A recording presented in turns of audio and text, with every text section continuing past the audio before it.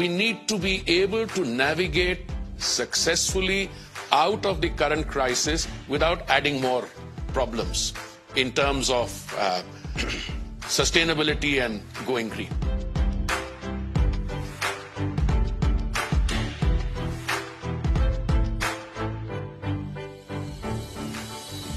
Let me give you some quick 7 points on what the Indian energy strategy is.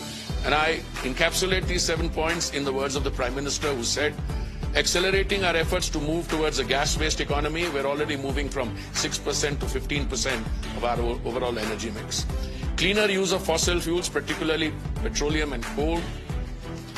Greater reliance on domestic sources to drive biofuels. Achieving the renewables target of 450 GW by 2030, increasing the contribution of electricity to decarbonize mobility, moving into the emerging fuels including hydrogen, specifically green hydrogen, digital innovation across all the energy systems.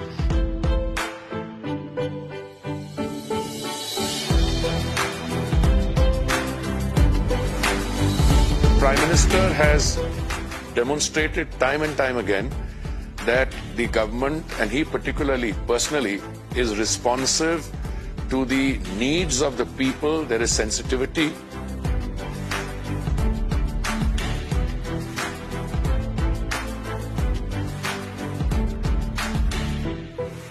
The Prime Minister said that it is his dream that by 2022, every Indian, no matter where he or she lives, should have a roof over their heads. Target was 1 crore. We've already done 1 crore 22 lakhs.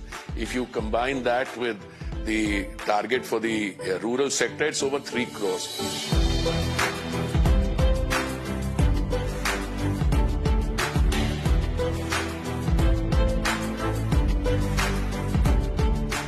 Challenges also offering opportunities.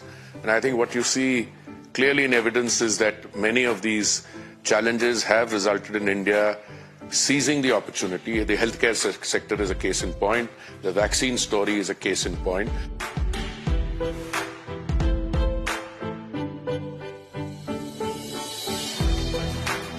India's story today and what you're witnessing here in Davos, in terms of the attention and elsewhere. Yeah. Whether it is a fund, the International Monetary Fund's assessments, other assessments, it's not that there are no challenges, but either we have the ability to transform those challenges into opportunities, as Piyush ji said, which is what the government is beginning to reinforce each time.